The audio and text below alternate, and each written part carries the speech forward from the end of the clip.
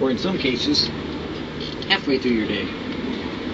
And in other cases, partway through your day. Maybe in a few cases, at the end of your day. Whatever which way that the Lord takes you today, that's just the way it is. In starting your day, God is always working. Furthermore, brethren, we beg and admonish you in virtue of our union with the Lord Jesus, that you follow the instructions which you learn from us about how you ought to walk, so as to please and gratify God, as indeed you are doing, and that you do so even more and more abundantly, attaining yet greater perfection in living this life. 1 Thessalonians 4:1.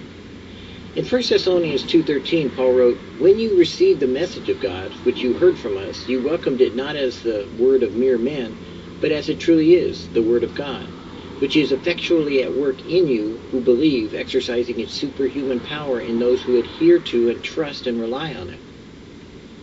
The Bible says that God's word works in those who believe it. So no matter what you see today, believe that God is working on your behalf.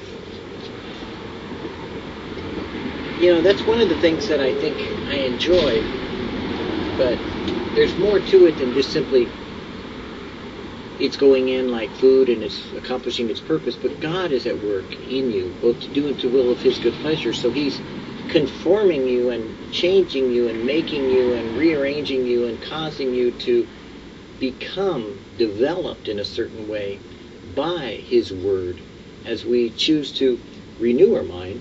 So that helps us to program our responses in a way that we can control our emotions as opposed to being led by them. And as we are renewing our mind, hearing the Word of God, likewise it goes into our soul, causing our emotions to be put in proper balance so that they are not constantly of a negative quality, but they have love as a motivation underneath it all, motivating each and every emotion and causing them to be filled and complete in their spontaneity, but also in their ability to fill up that which we were created to be, which is emotional beings. So you have lots of emotions, but the underlying one that God created was love. So when love is the foundation, then all the other emotions are controlled by meekness, kindness, temperance, patience, endurance, joy, peace. And as God works that out in us, then our spiritual stability comes about because we put everything in order in the reality of knowing that we are spiritual beings that have been without a spirit when we were born, which is why we were dying. And when we were given the Holy Spirit, which is the Spirit that God has given us by way of being born again, not of the flesh but of the Spirit that Jesus promised us, then we become likewise maturing in that we become a spiritual being that's growing up as our body is dying down.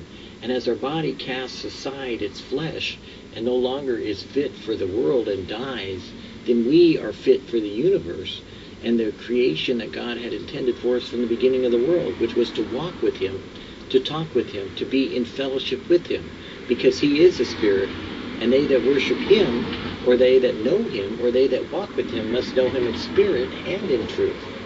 And in a nutshell, that is, the gospel and the Bible and Jesus working out in us what He can do for us by providing a relationship to God, His Father, and to our Father who created us so that we would be no longer children of Satan, but children of God, walking not after the world, but after the kingdom that is to come, that we live in now, that we abide in this world as though we were strangers, but we move forward towards that destination that we have in heaven, which Jesus has prepared for us before the foundation of the world, and then He's gone to complete it by putting even our name on the very stones that would be there, marking our way to that place of habitation to be with God.